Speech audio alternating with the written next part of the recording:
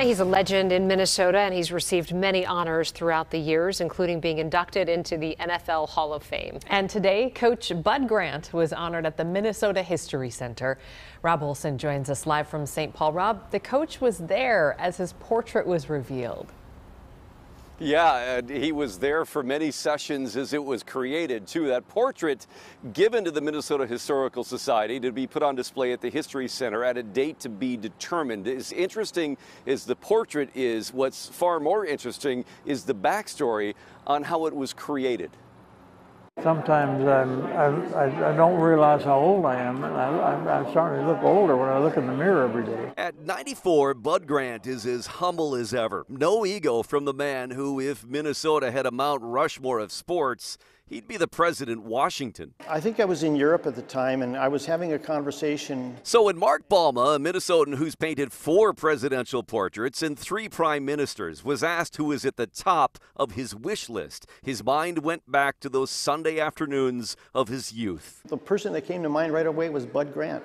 I thought of him as a statesman of the sports field, and since I had done all these official portraits, it seemed like, yeah, he had that kind of quality. And so it became that at Bud's old office at Winter Park, the two sat 12 separate times as Mark painstakingly captured Bud Grant on canvas. And a perfectionist, by the way, so when he says we sit, yeah, I'd go back to Mark, what did we do? What didn't we do last time?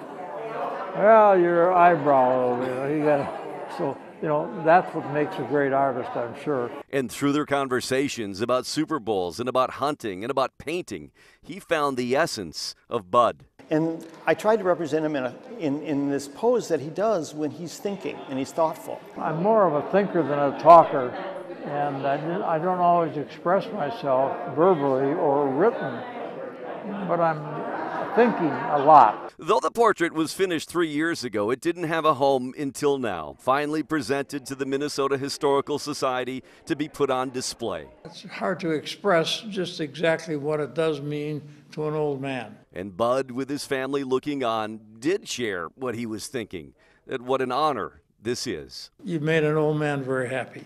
Thank you very much. Now, Mark, the painter, says that Bud was very patient through those portrait sessions, far more so than some of the presidents that he's painted. Bud told me that he wishes that they would make some prints of this portrait. He says he's got plenty of pictures of himself, but figures his kids and grandkids, they might like to have a copy for themselves. So we'll see if he can make that happen. Live in St. Paul, Rob Olson, Fox 9. That's absolutely beautiful. Thanks, Rob.